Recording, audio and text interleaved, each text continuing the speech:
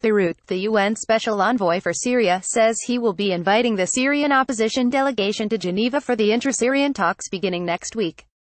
Staffan de Misturas' statement on Saturday came a day after the opposition named its delegation, that includes internal and external groups, to the Geneva talks, which will start Tuesday.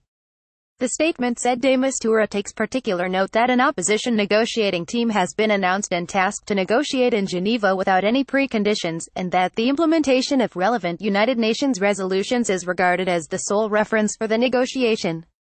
The opposition ended Friday a three-day meeting in Saudi Arabia in which its representatives called for direct and unconditional negotiations with the Syrian government over the more than 6-year civil war.